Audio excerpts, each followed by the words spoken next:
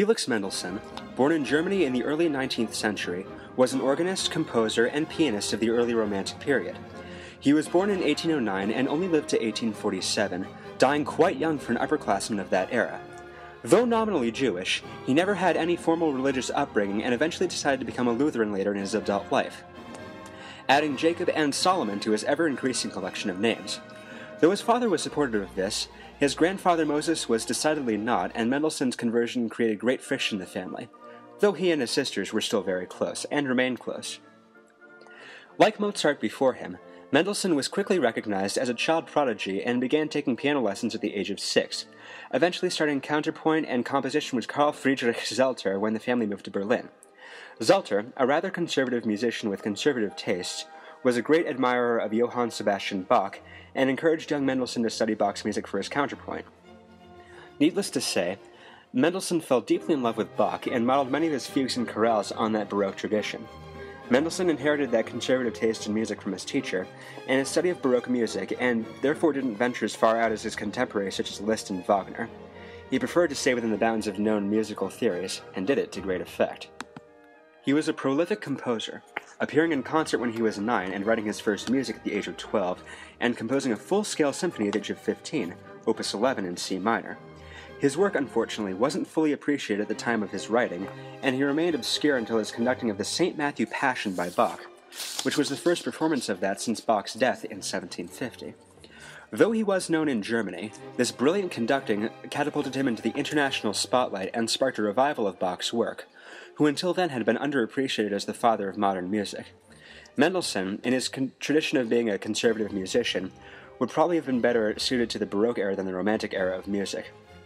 But, even if he wasn't a composer at all, he would still deserve great accolades for reviving interest in the music of Bach, who until then had only been known as a virtuoso organist and not the incredible genius that he really was. Aside from his music, Mendelssohn is perhaps best known for revolutionizing the role of the conductor. Until his time, the conductor had been seen as nothing more than a living metronome, a timekeeper whose only function was to keep the musicians in check. Mendelssohn changed all that, turning the post of a conductor of an orchestra into a role to be sought after and only attained by the greatest in the field.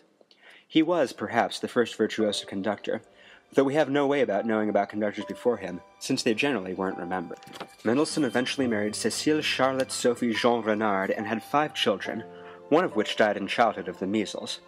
Their descendants are still extant today through their oldest son and daughter. Cécile died only 6 years after Mendelssohn. By all accounts, he was a faithful and loving husband and father, and was never distant or isolated because of his work. It seems, though, that the stars that burn brightest are the ones that burn briefest. Mendelssohn died at the age of 38, already in poor health, and, like Mozart, his work probably wasn't helping him very much.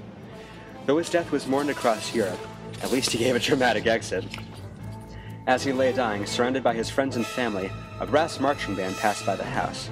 He sat bolt upright in his bed and conducted the band wildly, and then seconds later promptly collapsed and died on the spot. He is buried in the First Holy Trinity Church graveyard in Berlin. Brief list of his most famous works: the Scottish Symphony, the Overture to A Midsummer Night's Dream, the Italian Symphony, Lobgesang, Die Hochzeit di Camacho, his only opera, Rondo Brillante, the Violin Concerto in E minor, Opus 64, and Hark the Herald Angels Sing. And many others, all of which you should check out. He is wonderful as a composer and as a piano virtuoso, and, unlike some of his contemporaries that were pushing boundaries, very present to listen to. You probably already know some of his most famous works just by listening to them forever. Hark the Herald Angels Sings come readily to mind. We'd like to take a minute to thank our sponsors: the Nathan Cohen Foundation, the Sons of Prussia, Free Hats for Fat People, the Committee to Remove the Ba from Sis Boom Ba, the Task Force for Better Pancakes, Nathan, the Fox, Cohen, the Nook for Needy Nuns, the Brotherhood of Real Creeps, William Waller, the Cult of the Supreme Being of Decca, Nathan and the Cohens, and St. Anthony's Hospital for the Recently Dead. Thank you, and God bless America.